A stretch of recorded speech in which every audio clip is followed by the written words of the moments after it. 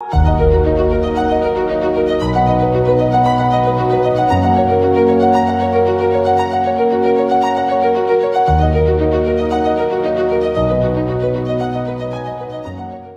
Great Barrier Reef is considered the largest and most diverse ecosystem in the world, encompassing 2,900 individual reefs, expanding over a 2,300-kilometer stretch.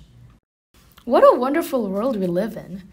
Over 2 million tourists come to see this natural wonder each year. That's a lot of people.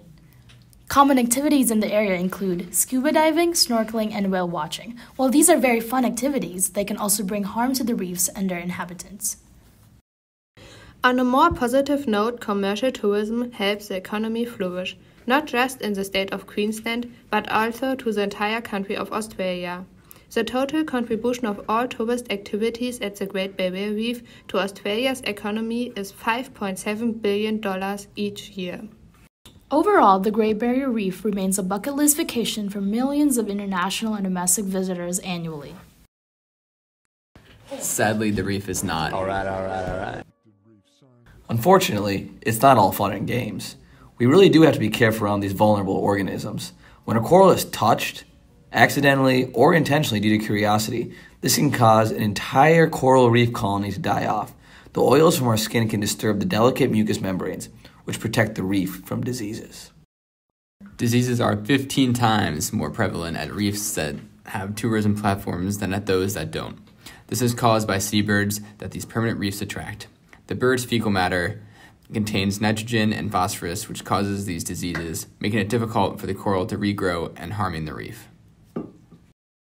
The Great Barrier Reef needs a solution that sustains tourism levels while at the same time attempting to repair and maintain the reef. It only costs $6.5 to enter the park, which goes to the maintenance of the reef.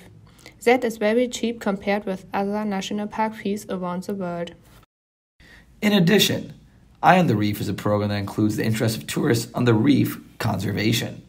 Every visitor could take part and share the experience and observation with the public. Overall, the collected data helps the reef authorities to monitor the changes at the reef.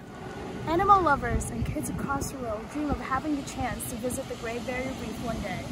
Unfortunately, if things keep going the way they are, future generations will not have the opportunity to visit one of the greatest wonders of the world. It is up to us to keep that dream alive.